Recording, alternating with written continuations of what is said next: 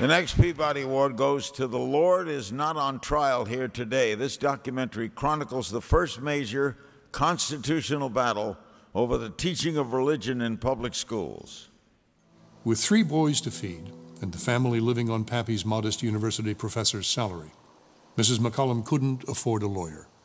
But she heard about a group of Chicago businessmen called the Chicago Action Council, who were concerned about religion being taught in the public schools.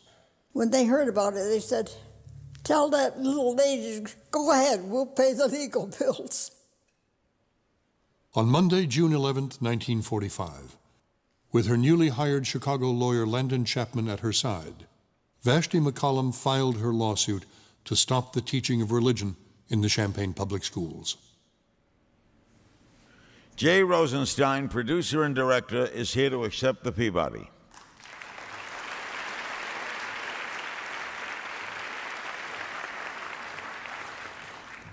Wow.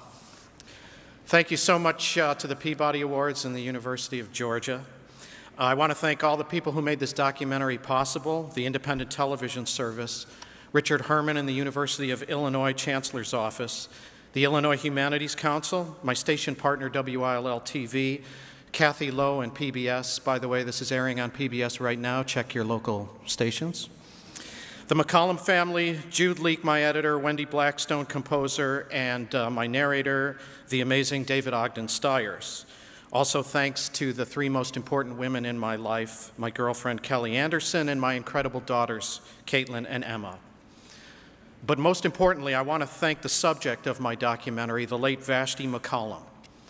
Because of her act of courage 65 years ago, my Jewish American daughters today, as well as all American children, regardless of their race, religion, ethnicity, gender, and sexual orientation, are able to attend public school and learn reading and writing, math, and science, especially science, free of the forced religious indoctrination that was so common in this country before Vashti McCollum stood up and the Supreme Court agreed and said, "Enough is enough."